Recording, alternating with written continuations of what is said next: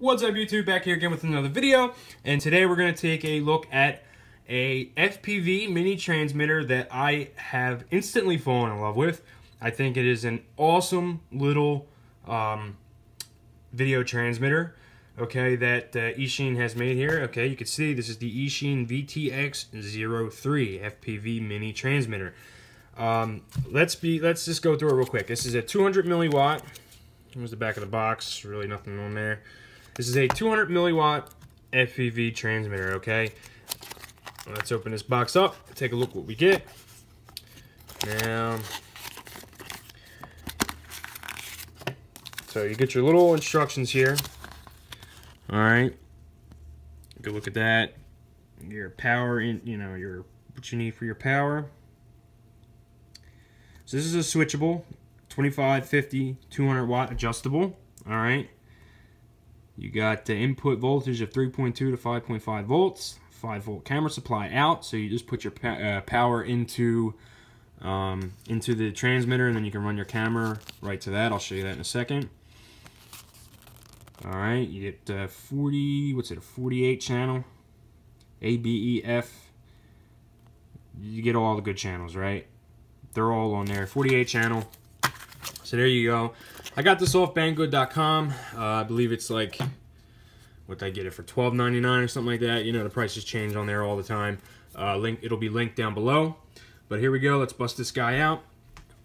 So you can see right here, we got a removable dipole right on the top.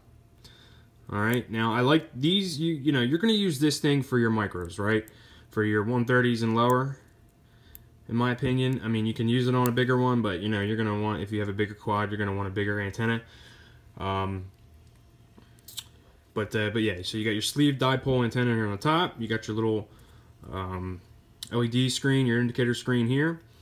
You got your switchable button here, and then your outputs.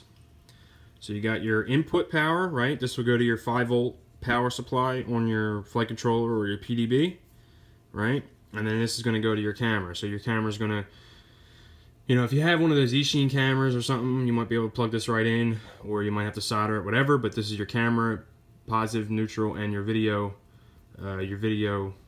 wire here. So real nice little setup. You got everything right in here all in one. I'll take you over and I'll show you where I got one installed. So this is the King Kong 90 GT. All right, let me just power up my transmitter here so we can turn this on. Pick the right model.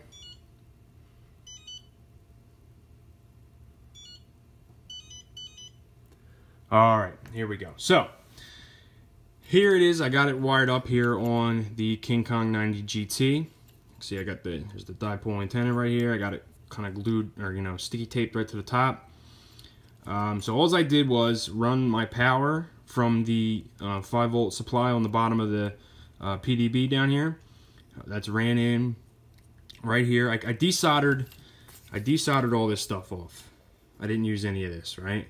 I desoldered this off, the factory wires, and I already had a power lead coming for the old VTX that was on here. So I soldered this on right here. All right. And then I took the camera leads off, and then from the camera, all right, this is a different camera, but it'll be the same if you have the stock camera.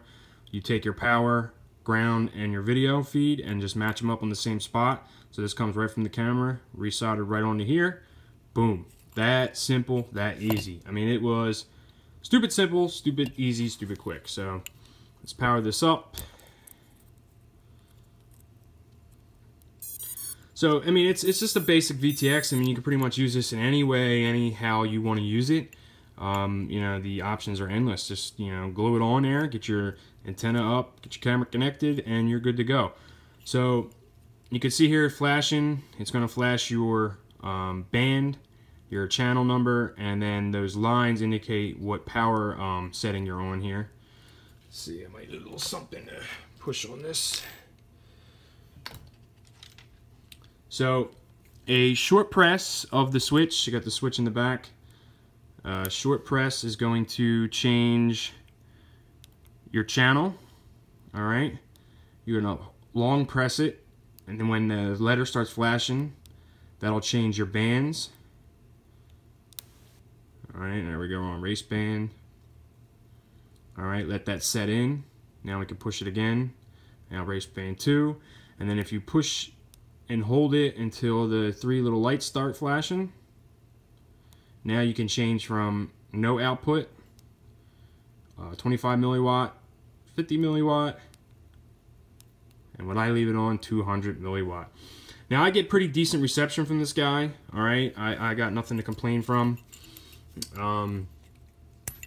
It's good. It's equally as good as, you know, there was a 25 milliwatt system on here before, and you know, it was okay.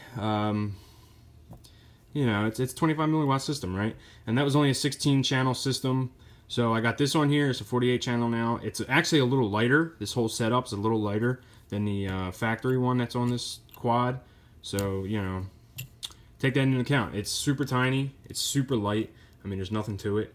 I mean, this thing is super, super light. So that's it. Eachine VTX03. 25, 50, 200 milliwatt switchable, 48 channel VTX. And that's all I got. It's a good little product. Check it out. Link will be in the description. And thanks for watching. See you on the next one.